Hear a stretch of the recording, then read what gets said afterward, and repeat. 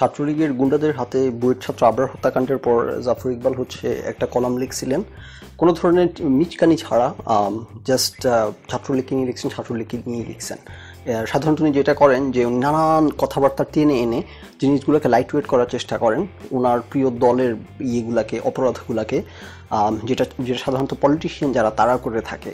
So উনি politician কিনা আমি জানি না, কিন্তু উনি একই স্ট্র্যাটেজি ফলো করেন। উনি সাধারণত শুধুমাত্র সাবজেক্টের মধ্যে সীমাবদ্ধ না থেকে জামাত শিবির বিএনপি জামাত সব কিছুর মধ্যে এগুলো টেনে নিয়ে আসবেন, এনে যে সাবজেক্ট ম্যাটার এটাকে হালকা করার একটা প্রচেষ্টা, যেমন ছাত্রলীগের বা সরকারি দলের কোনো অপরাধ সেটাকে হালকা করার একটা প্রচেষ্টা ওনার মধ্যে লক্ষ্য করা যায়। কিন্তু আবরার হত্যাকাণ্ডের পর উনি যখন ছাত্রলীগকে নিয়ে লিখলেন সেখানে এমন কিছু দেখা যায় না। আমরা সবাই খুব শক ছিলাম, ওনার কি ভূতে ধরলো নাকি, কেমনি কি। তো সেটা ড্যামেজ কন্ট্রোল হিসেবে হোক অথবা উনি ওনার ফর্ম ফিরে পাওয়ার জন্য হোক, উনি আরেকটা লেখা লিখছেন জাস্ট ইমিডিয়েটলি আফটার, খুব দ্রুততার সাথে। সেই কলমটা লিখে উনি তো সাধারণত অনেক মাস পর কলম লিখেন, কিন্তু সেই কলমটা লিখার সপ্তাহখানেকের মাধ্যমে আরেকটা কলম লিখে ফেলছেন। সেইখানে লিখে উনি যা করছিলেন সেই ড্যামেজগুলো কন্ট্রোল করে ফেলছেন। সো উনি সেখানে কি করছেন, কি কার্যক্রম করছেন সেটা বিশ্লেষণ করব।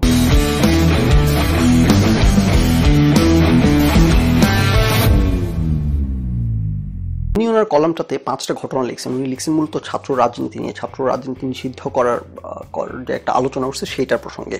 তো 2 দিন আগে যেহেতু ছাত্রলীগকে সমালোচনা করে কথা লিখছেন, এখন তো আবার ছাত্রলীগের প্রশংসা করতে হবে। এবং পাশাপাশি যেটা বললাম যে অপ্রাসঙ্গিকভাবে বিএনপি জামাত শিবিরেদেরকে টেনে এনে হইতেছে ছাত্রলীগের অপরাধগুলোকে লাইট ওয়েট করতে হবে। সো ওই কাজগুলো ওনার যে সভাপতি মিটকামি ওই সব কিছু উনি এখানে করছেন।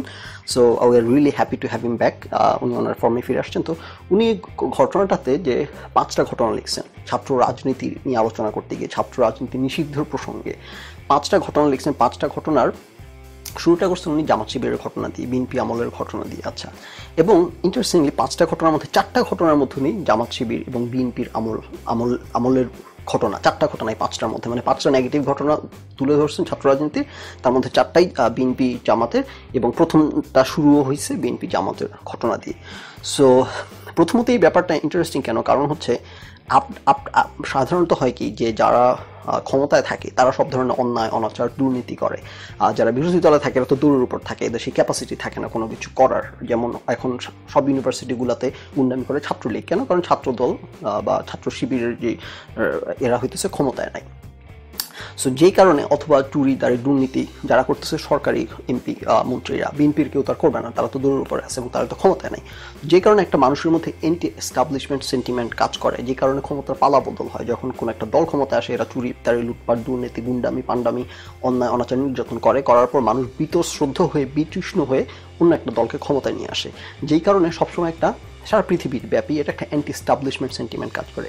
জাফর ইকবাল একজন লোক যার মধ্যে কখনো অ্যান্টি এস্টাবলিশমেন্ট সেন্টিমেন্ট কাজ করে না, ওনার মধ্যে জামাত শিবির সেন্টিমেন্ট কাজ করে সারা বছর, খোদার 365টা দিন। ওনার এখন যেই সরকার ক্ষমতায় আছে, এখন যেই ছাত্র সংগঠন ক্ষমতায় আছে, তারা এত ঘটনা ঘটাইতেছে, তার মধ্যে উনি ঘুরে ফিরে সেই জামাত শিবিরের ঘটনা টানতে হয়। 5টা ঘটনা বললে 4টা ঘটনা ওখান থেকে টানতে হয়। ওনার চোখের সামনে গত 5 বছর যতগুলো ঘটনা ঘটলো এগুলো স্কিপ করে উনি হইতেছে লিপ ফ্রক করে মাথার উপর দিয়ে লাফায় উনি ওই সেই জামাত শিবির আমলে চলে যায়। এবং 5টা ঘটনার মধ্যে 4টাই জামাত শিবির আমলের ঘটনা। সো এইটা মনে হয় না ফার্দার এক্সপ্লেন করার দরকার আছে। যাদের ন্যূনতম কমন সেন্স আছে এবং যাদের ন্যূনতম বিবেক বোধ আছে, তারা মানে তাদের এটা বুঝতে কোনো কষ্ট হওয়ার কথা না যে উনি এখানে কি করতেছেন। প্রথমত উনি যদি ছাত্রলীগ করেন, উনি যদি আওয়ামী লীগ করেন, উনি তো ঘোষণা দিয়ে উনি রাজনৈতিক দলের নামক সমস্যা তো নাকি, উনি সেটা করবেন না। উনি বলবে কি উনি মুক্তিযুদ্ধের দল সাপোর্ট করে, উনি মুক্তিযুদ্ধের বিরোধী দলের বিরুদ্ধে আছে, এইসব কথাবার্তা বলে উনি ওনার রাজনৈতিক পরিচিতিটাকে হাইড করার চেষ্টা করে যাদের সাধারণ ছাত্রছাত্রী বা সাধারণ মানুষ যারা কোনো পলিটিক্যাল পার্টির সাথে মানে দল কানা না, তাদের সমর্থনটা এবং তাদের সহমর্মিতা পাওয়ার জন্য। এবং উনি যেহেতু বই পুস্তক লিখে, সেই কারণে ওনার একটা ফলোয়িং আছে, ওই সরাসরি কোনো পলিটিক্যাল কথায় ঢোকে না ঢুকে এই ধরনের মিচকামি করে আলটিমেটলি ওনার পলিটিক্যাল সাপোর্ট এবং পলিটিক্যাল ব্যাকআপ এবং সরকার দলের যত অন্যায় অনাচার আছে সেগুলো সব কিছু একচক্ষু হরিণ, উনি এই টার্মটা ইউজ করে, একচক্ষু হরিণের মতো উনি সব কিছু উপেক্ষা করেন। মাঝে মধ্যে খুবই বিপদে পড়লে 2-1টা কথা লিখেন, তারপর পেছন ইমিডিয়েটলি আফটার আবার ড্যামেজ কন্ট্রোল করতে যে এখন যে লেখাটা নামাইছেন এরকম লেখা নামান। উনি 5টা ঘটনা দিয়েছেন ছাত্র রাজনীতির কুফলের। 5টা ঘটনার মধ্যে যেটা বললাম 4টাই বিএনপি জামাতকে নিয়ে, গত 15 বছর 10 বছর যাবত হইতেছে একটা সরকার ক্ষমতায়, তাদের একটা ছাত্র সংগঠনের তাণ্ডব বাদ দিয়ে উনি 15-20 বছর আগের ঘটনা একের পর এক বলে গেলেন। আচ্ছা ফাইন, এখন উনি যেই 5টা ঘটনা লিখছেন সেই 5টা ঘটনা অল্প অল্প করে জাস্ট টাচ করে যাব এবং ওনার এন্ডিং কনক্লুশনটাকে টাচ করব। ঘটনাটাতে উনি হইতেছে শিবির নিয়ে কথা বললেন, ওকে ফাইন, কোনো সমস্যা নেই সেটা। সেকেন্ড ঘটনাতে উনি তখন জামাত বিএনপি আমল, উনি কিন্তু প্রত্যেকটা লেখায় প্রত্যেকটা কথা জামাত বিএনপি করে উল্লেখ করে। 4 দলীয় জোট ছিল, কিন্তু উনি এটা ঠিক আছে 4 দলীয় জোট থাকলে যেহেতু জামাত বিএনপি মোর প্রমিনেন্ট, মূলত প্রধান দলগুলা, সেহেতু সবাই জামাত বিএনপি শাসনামল এভাবে করেই বলে। কিন্তু জাফর ইকবাল এই কাজটা সবসময় করে খুব উদ্দেশ্যমূলকভাবে, ওই যেটা বললাম, উনি সরাসরি বিএনপির বিরুদ্ধে কথা বললে নিজের কানামিটা প্রকাশ করতে চায় না। উনি জামাতকে টেনে আনে, মুক্তিযুদ্ধকে টেনে আনে, এনে বুঝাইতে যায় যে বিএনপি মুক্তিযুদ্ধ বিরোধী দল, সুতরাং এই কারণে বিএনপিকে পছন্দ করে না। এবং আওয়ামী লীগের প্রত্যেকটা কথা উনি মুক্তিযুদ্ধকে টেনে আনে, এনে বুঝাইতে যে আওয়ামী লীগ মুক্তিযুদ্ধের পক্ষের দল, সুতরাং উনি এই কারণে উনি সাপোর্ট করে। আসলে কিন্তু উনি দল কানা না, এটা হচ্ছে ওনার স্ট্র্যাটেজি। তো কিন্তু অন্যদের সাথে ওনার এটার পার্থক্য, যেমন যেটা বললাম সবাই বলে জামাত বিএনপির শাসনামল, উনি বলার সাথে অন্যদের বলার পার্থক্যটা যেটা বললাম উনি একটু পরে আমি দেখাবো। সবখানে কিন্তু উনি ছাত্রদল ও ছাত্র শিবির একই সাথে একইভাবে বলে। এইটা যে এটার যে বেসিস নাই সেটা আমি একটু পর আলোচনায় এটা ক্লিয়ার হবে বিষয়টা। তো উনি বলতেছেন যে দেখেন ঘটনাগুলো দেখেন, ছাত্রলীগের উনি 5টা ঘটনা তুলে ধরবেন, ছাত্র রাজনীতির 5টা বাজে ঘটনা। তার মধ্যে উনি ছাত্রলীগের যে ঘটনাটা পিক করছে সেটার মধ্যে আসতেছি, তার আগে ছাত্রলীগের যে ঘটনাগুলো, ছাত্র দলের এবং ছাত্র শিবিরের যে ঘটনাগুলো পিক করছে সেগুলো কীরকম নৃশংস, কীরকম জঘন্য, সেটা একটু আমরা লক্ষ্য করি। ওনার সেকেন্ড ঘটনাটাতে হইতেছে যে একজন বিশ্ববিদ্যালয়ের একজন ছাত্রী ধর্ষিতা হয়েছে, একজন ধর্ষণের কেস, কিন্তু ছাত্র দল বা ছাত্র শিবিরের এদের হাতে ধর্ষণের কেস। আচ্ছা, তারপর লাস্টে উনি লিখছে যে আমি এগুলো হাইলাইট করে দিচ্ছি, দূরে ছাত্রদল এবং শিবিরের ছাত্ররা কাছাকাছি, মানে ছাত্রদল এবং ছাত্র শিবিরের ছেলেরা এক দল হয়ে কাজ করতেছে। হ্যাঁ, এই জিনিসটা পরে ব্যাখ্যা করবো। আচ্ছা, তারপরের ঘটনাটাতে উনি বলছেন ছাত্রদলকে নিয়ে, অনেক আগের ঘটনা, সেখানে উনি কারণ 5টার মধ্যে 4টাই তো ছাত্রদল ছাত্র শিবির জামাত বিএনপিকে নিয়ে লিখছেন। ওনার নিজেরও একটু মানে বললেন যে বেলাজেরও একটু লাজ থাকে, উনি নিজেও একটু লজ্জায় পড়ে গেছেন, এই কারণে এটা বলেন নাই। ছাত্রদল অনেক আগের ঘটনা, বেসিক্যালি জামাত শিবিরের ঘটনা। সেই ঘটনাটার মধ্যে হইতেছে উনি ককটেল ফাটাচ্ছে। আপনি এই ঘটনাগুলো আপনি দেখেন কীরকম, একটা হলো ধর্ষণ, একটা হইতেছে এখানে ককটেল বোমাবাজি টাইপের কেস। আচ্ছা, পরের ঘটনাতে আবার তখন জামাত বিএনপি, উনি প্রত্যেকবার এই কথাটা এইভাবে করে বলার কারণটা কিন্তু আমি যেটা বললাম, এবং শিবির ছাত্রদল একসাথে করে মানে এদেরকে একসাথে সংযুক্ত করে বিতর্কিত করার একটা প্রচেষ্টা ওনার। উনি নাকি রাজনীতি বোঝেন না, ওনার মতো রাজনীতি খুব বেশি মানুষ বোঝে না। উনি রাজনীতি খুব ভালো করে বোঝেন বলে কীভাবে অরাজনৈতিক ভাব এনে যারা অরাজনৈতিক ছেলে পেলে তাদের হইতেছে মাথা খাওয়া যায় বা মাথার ভিতরে ওনার মেসেজ পাঠানো যায়, এটা ওনার চেয়ে ভালো কেউ জানে না। বিশ্ববিদ্যালয়ে এক ধরনের শ্বাসরুদ্ধকর অবস্থা, যা আমরা আমলে সব বিশ্ববিদ্যালয়গুলোতে একটা খুব শ্বাসরুদ্ধকর অবস্থা, খুবই বাজে অবস্থা কিন্তু দেশের। প্রক্টর নেই থামানোর, তারপর হইতেছে সেই সময়ে হইতেছে ইউনিভার্সিটি সব প্রক্টররা মিলে ঘোষণা দিয়েছেন তারা প্রক্টরি করবেন না আর কি। তো যেহেতু প্রক্টর নেই, যেহেতু ছাত্ররা মারামারি করছে, থামানোর কেউ নেই। মানে এই যে সব ইউনিভার্সিটিগুলোতে গন্ডগোল হয়, প্রক্টরের ভূমিকা কি, ভিসির ভূমিকা আমরা খুব ভালো করে জানি, তাদেরকে খুঁজেও পাওয়া যায় না এবং তারা এসে কোনো মারামারি থামায়ও না, থামাইতে পারেও না। বুয়েটের যে ছেলেটা মারা গেল, এটা কিন্তু এমন না যে হঠাৎ করে, এরকম টর্চার সেলে যে এখন বের হয়ে আসতেছে, এইরকম টর্চার সেল আছে, অহরহ টর্চার করতে থাকে, পোলাপান তুলে নেয়, টর্চার করে মারতেছে, চলতেছে। প্রক্টররা কিন্তু কোনো জানে, কিন্তু কোনো ভূমিকা পালন করে না। জাফর ইকবালের এই লেখা পড়লে যে কেউ বাইরের কেউ বিদেশের কেউ পড়লে ভাববে কি, ও বাবারে বাংলাদেশের প্রক্টররা মনে হয় খুবই অ্যাক্টিভ, তারা না থাকলে ছাত্ররা মারামারি করে, তারা অ্যাক্টিভ থাকলে ছাত্ররা মারামারি করে না। সো যেহেতু বিএনপি জামাতের শাসনামল, সুতরাং সব কিছুকে একটু এক্সট্রা লেভেলে নিয়ে যেতে হবে না। যেহেতু প্রক্টর নাই দেখে ছাত্রছাত্রীদের মারামারি করার কেউ, উনি বুঝাতে চাইতেছেন যে জামাতের শাসনামলে সব ইউনিভার্সিটির প্রক্টররা মিলে হইতেছে আন্দোলন করে তাদের দায়িত্ব পালন করতেছে না দেখে মারামারি লেগে গেছে, মানে বিশাল কেওস আর কি। দেশের অবস্থা খুবই খারাপ, পুলিশ এসে গুলি করছে, বিএনপি জামাত আমল কিন্তু তাদের পুলিশ এসে ছাত্রদের উপর গুলি করছে। মানে প্রত্যেকটা ঘটনা দেখবেন কী ধরনের, একটা ধর্ষণের ঘটনা গেল, একটা ককটেল ফুটানোর ঘটনা গেল, একটা প্রক্টর নাই দেখে ছাত্রছাত্রীরা সমগ্র ইউনিভার্সিটিতে মারামারি করতেছে, পুলিশ এসে ছাত্রদের উপর গুলি চালাইছে, এরকম একটা অবস্থা। এবং লাস্টে তিনি শিবির এবং ছাত্রদলের পাহাড়ে আবার বিশ্ববিদ্যালয়ে ফিরে আসছেন। দেখেন প্রত্যেকবার উনি শিবির ছাত্রদল জামাত শিবির কথাগুলো একসাথে করতেছে।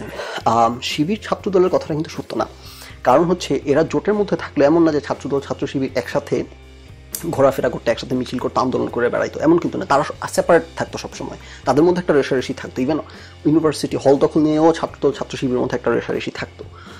যেমন ছাত্র শিবির আন্ডারে কিছু ইউনিভার্সিটি ছিল, চিটাং ভার্সিটি, রাজশাহী ভার্সিটি সম্ভবত, তারপর ইসলামিক ইউনিভার্সিটি, যেগুলো ছাত্র শিবিরের দখলে ছিল। এটা ছাত্র শিবিরের প্রভাব ওই ইউনিভার্সিটিগুলোতে।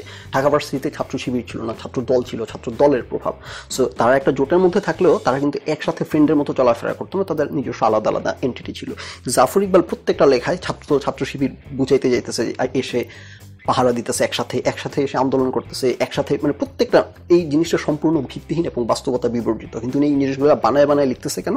কারণ যেটা বললাম যে ছাত্র দলের সাথে ছাত্র শিবির এনে জুড়ে দিতে হবে, বিএনপির সাথে জামাত জুড়ে দিতে হবে, জুড়ে দিয়ে উনি একটা বিতর্কিত ঘোলাটে পরিবেশ তৈরির চেষ্টা করে, যারা পলিটিক্স ফলো করে না বা কেয়ার করে না তাদের সামনে উপস্থাপন করে উনি ইচ্ছাকৃতভাবে এইভাবে বিষয়টাকে।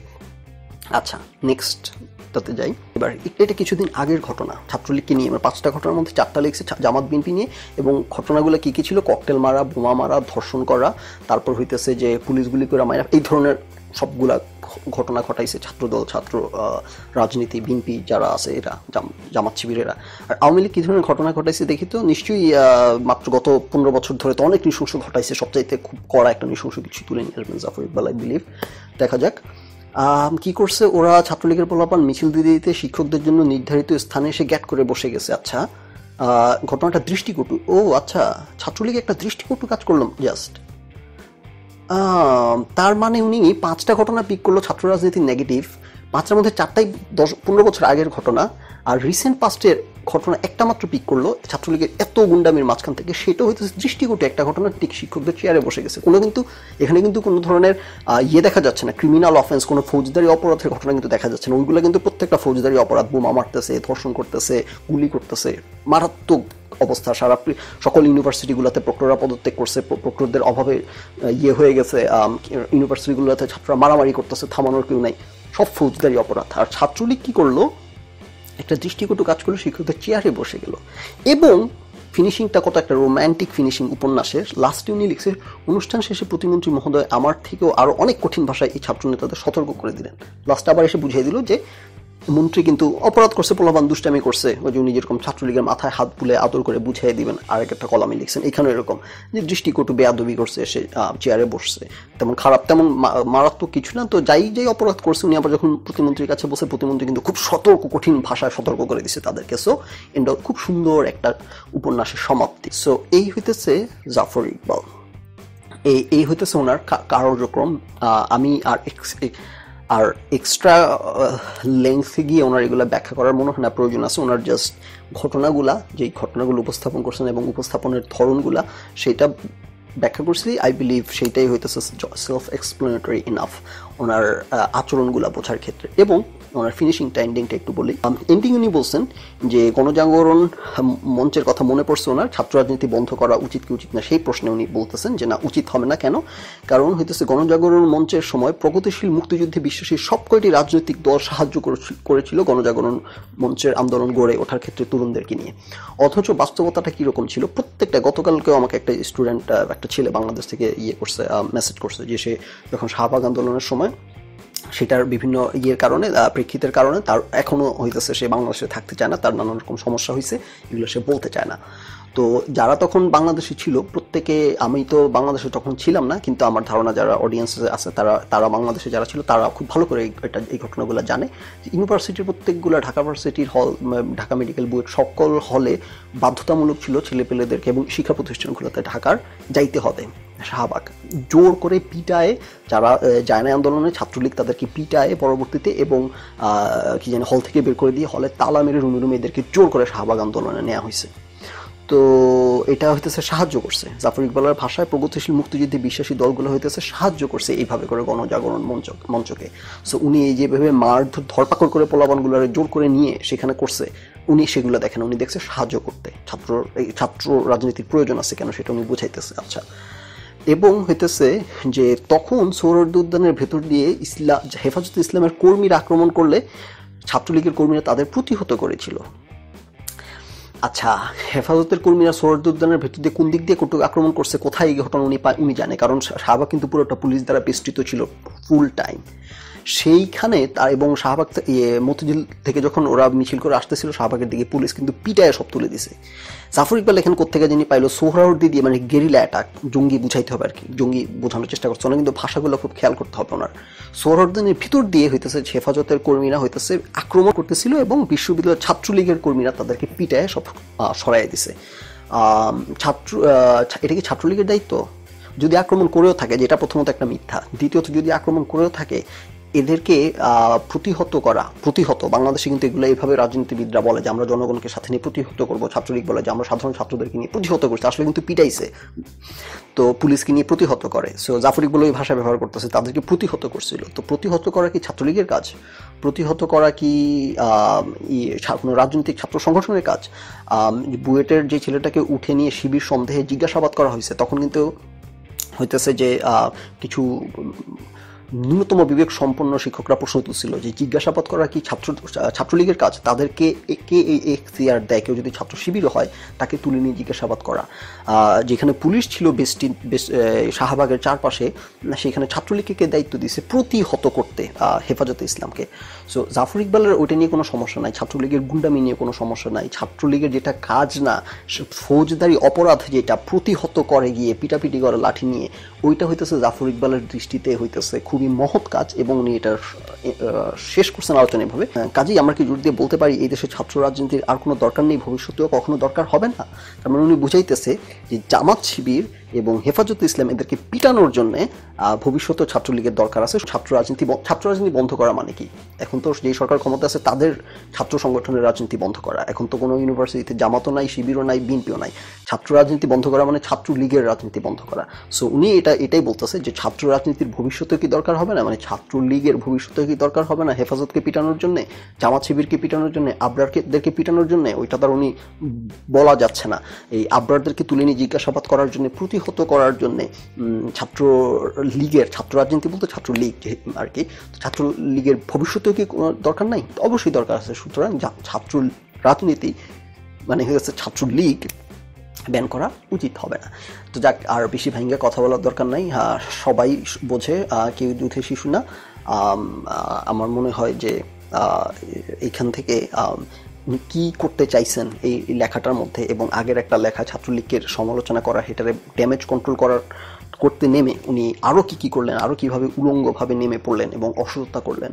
আমি প্রিটি শিওর যাদের ন্যূনতম বিবেক আছে এবং যাদের ন্যূনতম বুদ্ধি আছে, এটা প্রিটি সেলফ এভিডেন্ট। তো জাফর ইকবালের এই ধরনের অসৎ আচরণের পর আমি জানি না যারা ন্যূনতম বিবেক বুদ্ধি সম্পন্ন মানুষ, ন্যূনতম বোধ সম্পন্ন মানুষ কীভাবে জাফর ইকবালকে সমর্থন করা বাদ দিলাম সম্মান করতে পারে।